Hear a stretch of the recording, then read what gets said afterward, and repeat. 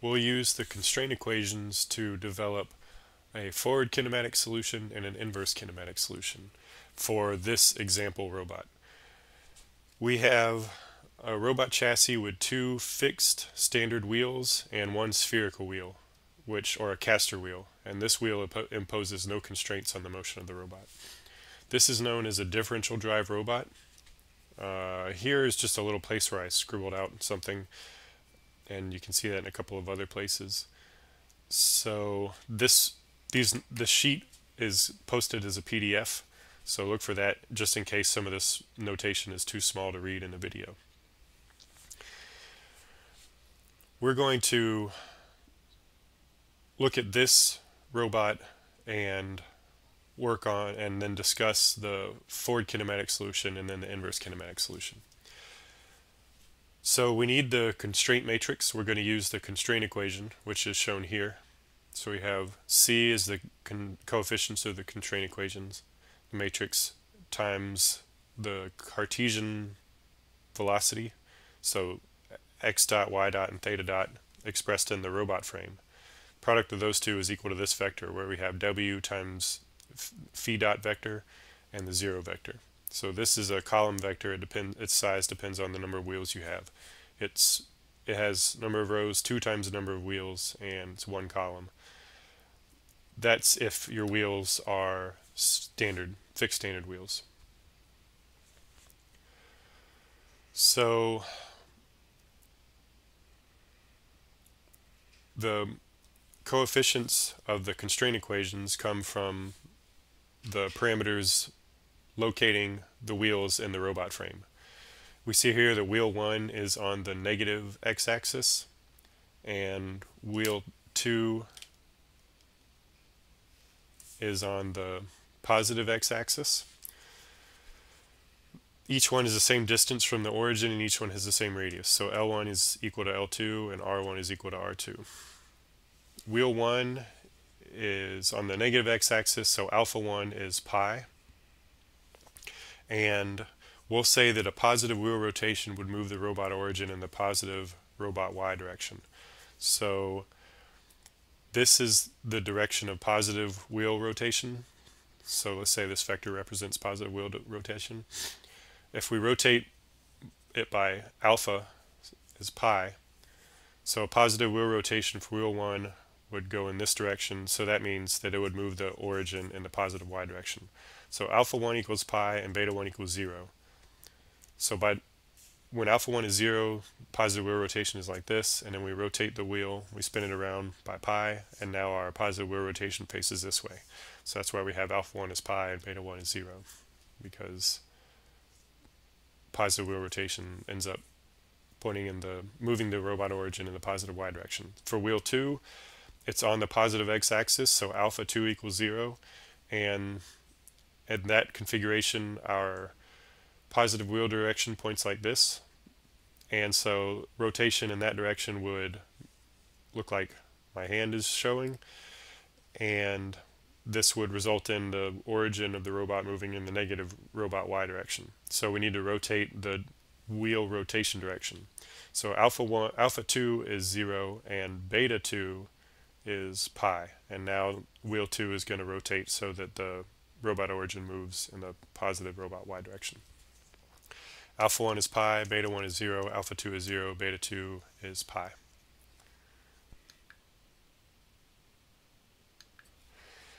And we can go ahead and fill in the C matrix, and here it is in 2 blocks, CP and CN. CP would be the coefficients from the motion from the wheel constraints governing motion in the wheel plane direction. In other words, the rolling constraint equations. Cn would be the coefficients from the constraints relating motion in the direction normal to the wheel plane, or the no sliding constraint. And from an earlier video, we know that the CP terms are sine alpha plus beta, negative cosine alpha plus beta, and negative L cosine beta. So here we're using alpha 1, beta 1, alpha 1, beta 1, and beta 1. And on the second row we have cosine of alpha plus beta, alpha 2 plus beta 2. I'm sorry, this is sine of alpha 2 plus beta 2, negative cosine of alpha 2 plus beta 2, and L times cosine of beta 2. Hopefully that wasn't dark for too long. For the no sliding constraint coefficients, we have cosine of alpha 1 plus beta 1, sine of alpha 1 plus beta 1, and L times sine of beta 1. And then here, this is for wheel 2. We're going to use this constraint equation. And so you see we also need the W matrix. W is just a diagonal matrix made up of the wheel radii. In this case, they're both equal and they're R. So to solve the forward kinematics equation, that's the scenario where we have the wheel speeds. We know the wheel speeds and we know the robot parameters, so W and C. And we want to find the Cartesian velocity, so we want to find x dot, y dot, and theta dot. And in this case, that's expressed in the robot frame.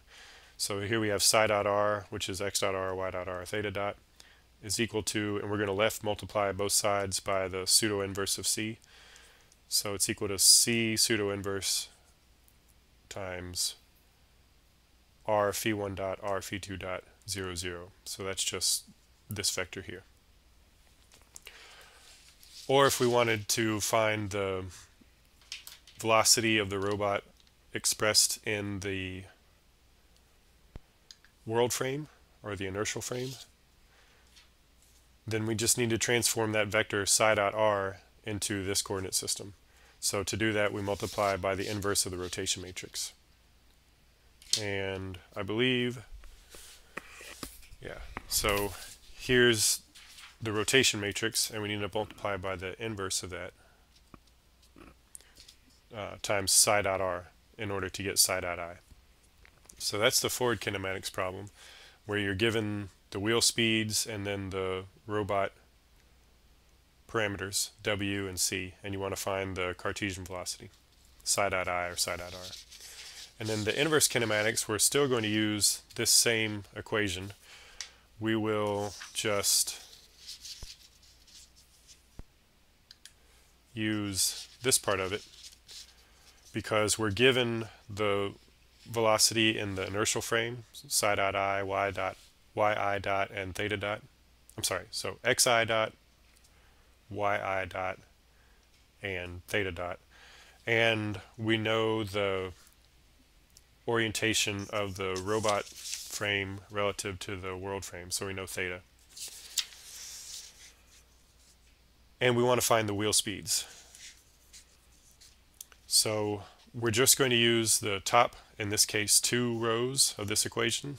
So we're going to take Cp times r times psi dot I is equal to W times phi dot, and we'll left multiply both sides by W inverse.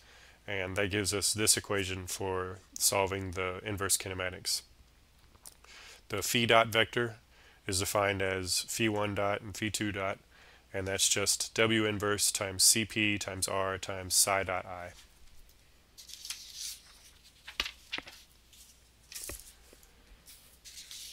So these two solutions come from an understanding of how the constraint coefficient matrix is defined, that is how the definitions of alpha and beta, and then manipulating this constraint equation in order to determine different unknowns, either psi dot for the forward kinematics or phi dot for the inverse kinematics.